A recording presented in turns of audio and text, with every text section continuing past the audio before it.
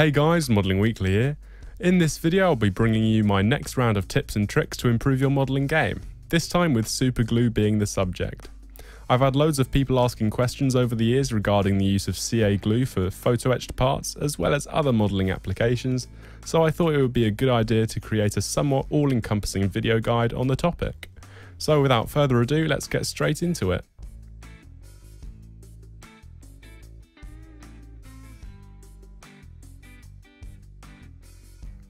Before the video starts, I'd just like to quickly say a huge thanks to all my channel members here on YouTube. Your support is absolutely invaluable and helps to maintain the channel to a huge extent. Thank you all so much yet again. If you'd like to find out more about what being a channel member entails, feel free to click the join button down below to discover the different levels starting at $1.99 a month. Anyway, let's get straight into the video.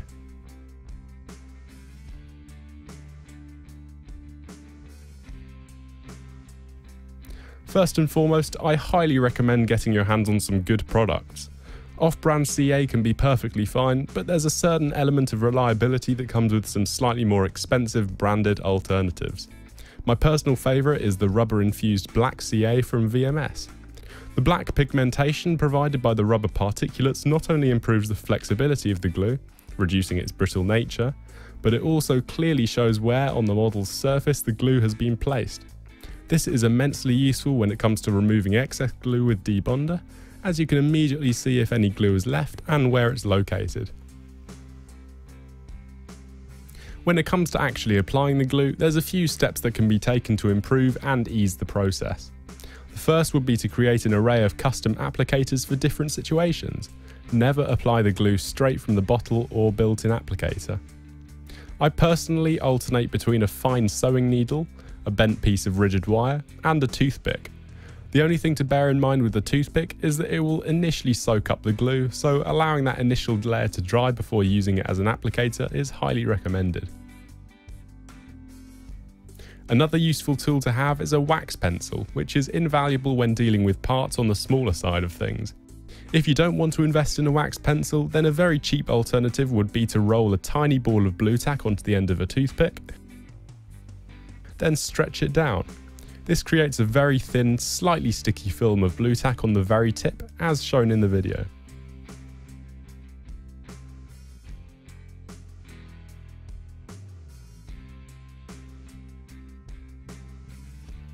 In addition to a range of suitable applicators, I'd also recommend getting your hands on some greaseproof paper, tracing paper, or essentially anything that has been designed to be greaseproof to any level.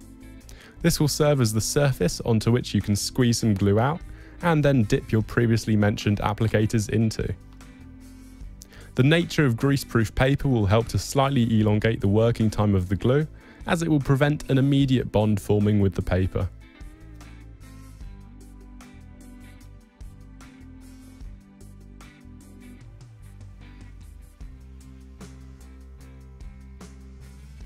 Once you have all the necessary tools and accessories ready, it's time to get gluing.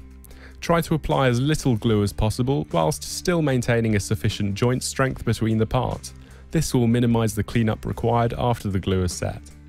In the large majority of cases, you'll want to apply the glue onto the model instead of directly onto the photo etched parts, as this will help in locating them in exactly the right position. Simply apply the glue in the precise location on the model and use that as a guide for applying the photo etched part. This is a critical order of events when the PE part is too small to have glue applied onto itself first, such as guards on tank headlights.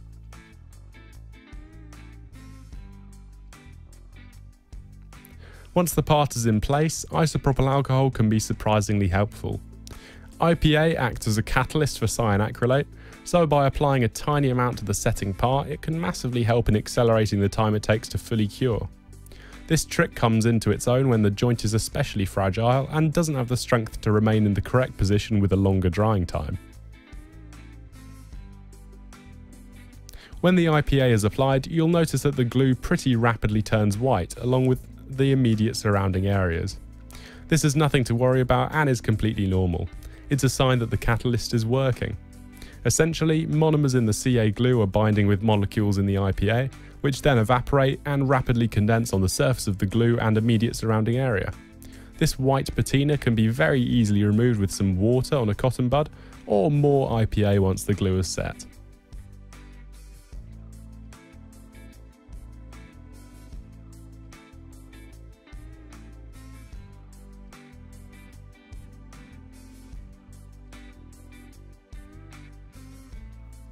My final tip for when it comes to using CA glue combined with photo etch parts would be to purchase a debonder, which I briefly mentioned earlier. This comes into its own once the glue is cured and fully hardened. The application process involves applying a decent amount to the troublesome area and letting it soak for a couple of minutes.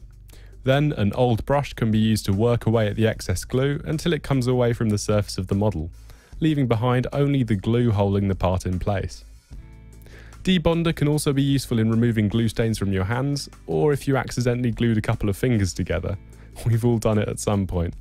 My personal recommendation would be VMS Glue Remove, as it works pretty nicely for a larger range of different manufacturers of glue. However, other options such as Z7 Debonder from Zap do work as well, albeit with a little extra soaking time involved.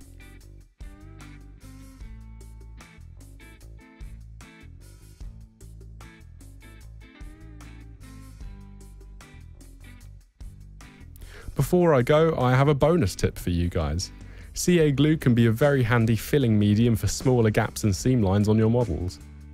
Simply apply an appropriate amount to the troublesome area with one of the previously mentioned tools and let it dry fully. IPA can again be used to accelerate this process. Then, once dry, it can be sanded away just like normal filler. The big advantage that comes with it is that, unlike normal model filler, CA glue doesn't shrink over time, so those seam lines aren't making a reappearance anytime soon.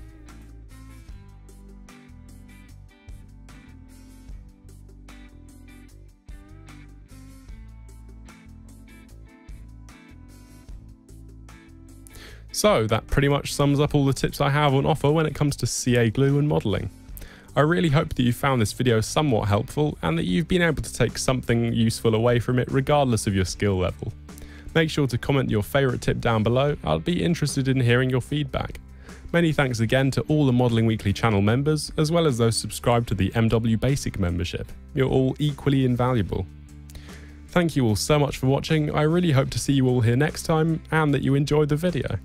Bye!